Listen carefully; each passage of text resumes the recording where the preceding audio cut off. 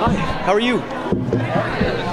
So excited, are you kidding? I'm producing a movie that's here at Comic-Con. I've got a panel. Super excited, ridiculously excited. Good to hear. Yeah. I've got to be honest, I'm kind of excited about this too. Like, I got the email saying, hey, do you want to come talk about a movie called Zombie Tidal Wave, yeah. And then I read it, and I was like, okay, I'm in. And then I've talked with everyone else there. All right, now I gotta see it. It's comfort food. You know what? Worked on Sharknado. We did 6 movies. After the second movie, didn't really take too much to figure out the formula. And I figured I need to be producing movies, okay? I hope to work in front of the camera as long as I can. But my father always taught me to turn one job into 2, and find a way. And I always wanted to produce. I've had a production company since 1992. Haven't really done much with it.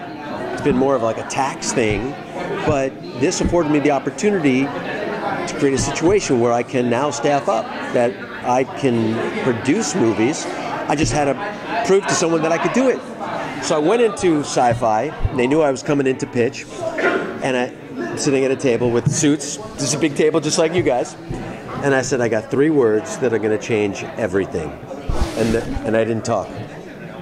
So it was awkward. They're like, because I wanted them to ask me for it. I wanted them to pull it out of me. And I said, before I tell you the title, from the writer of Sharknado, because I worked with Thunder Levin on the story. Directed by Anthony Ciferante. Anthony, who directed all the Sharknadoes. Starring Ian Ziering from Sharknado. Theatrics, it's a big part of me, but I wanted to get the room, you guys are giggling, they were doing the same thing. I said, Zombie Tidal Wave, and then I did this. I got all cocky, and they're laughing. You know, there's NBC Universal, such a great company. They're so, you know what, working with Syfy and NBC Universal with these Sharknado movies is like working with a bunch of friends, because they all get it. You know, we all have an oar in the water. We're all rowing towards the same goal. And I really feel like I've had a partnership with them in these movies. I mean, we do a weekend, but it's up to them to get it out there and do all the press and promotion, and they do a beautiful job at it. So I went to them first. I said, look, guys, I'm bringing this package to you first because I feel like I have a home here. But just know, you know, I got a wife and kids at home. If you guys don't want this, I'm going to your competition with the same package. It's kind of like...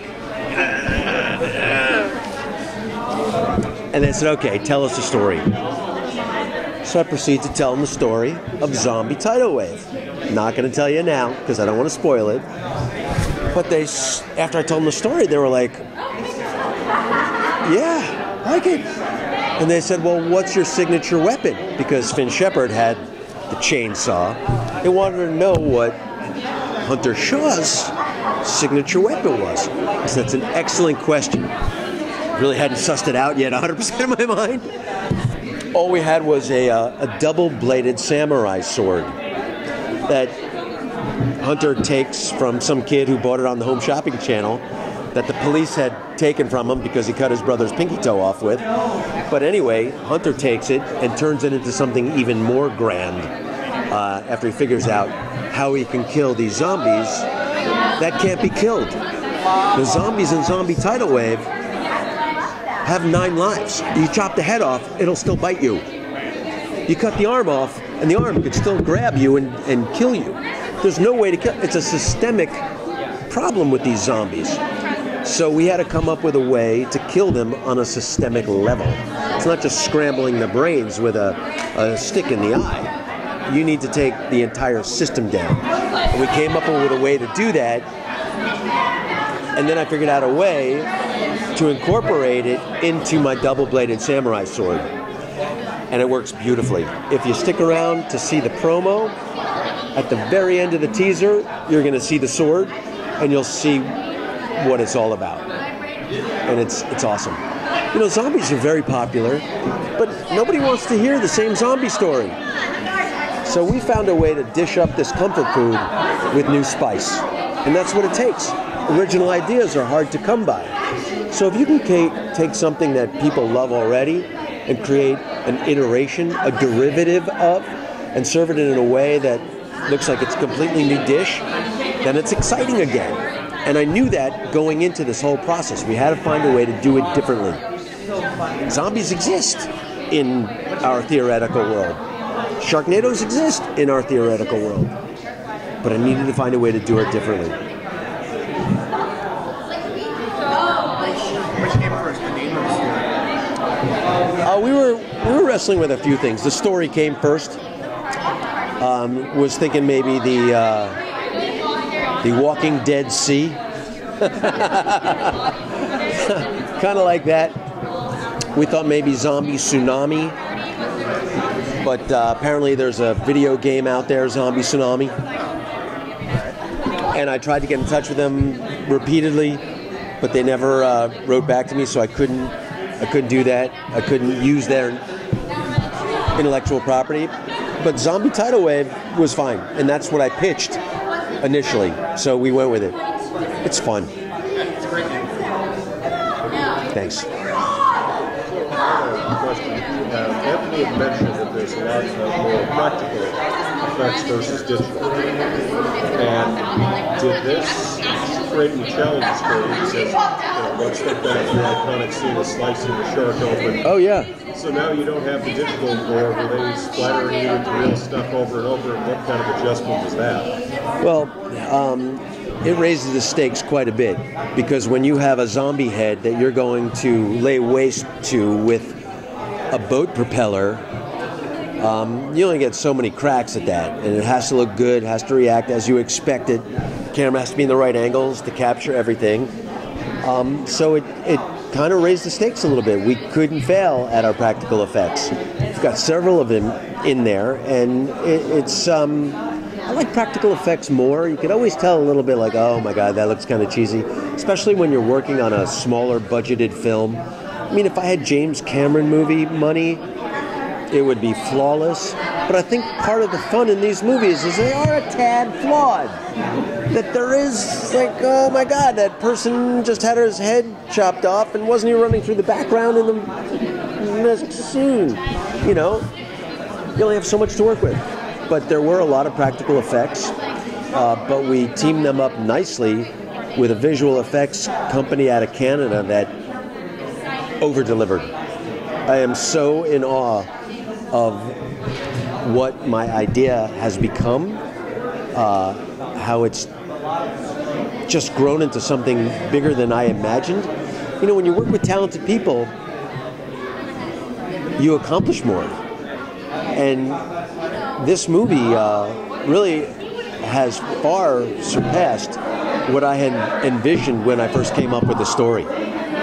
It's really, really kind of special. We've got some amazing underwater shots where there's zombies swimming up to the surface that I kind of thought that we would just talk about that. But all of a sudden, the visual effects goes, oh no, we can create that. I'm like, you can? Really?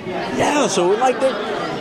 Come see the teaser. You'll see a lot of what's going on. And of course, you're going to see a tidal wave with thousands of zombies in it. Like, what the hell?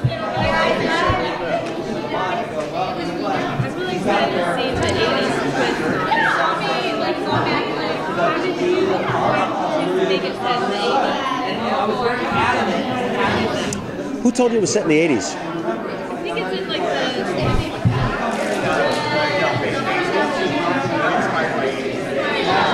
Yeah, it's that kind of... Yeah, it's inspired by like the horror movies that you saw, but it's current. It's very today. Yeah, kids have their cell phones.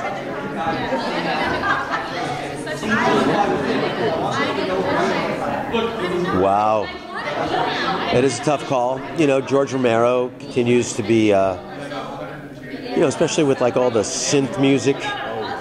Oh my God, it's like so creepy and gory. Anthony is a big George Romero fan, so there's a bit of that gore in it. We hired this guy, Craig Perkins out of Canada.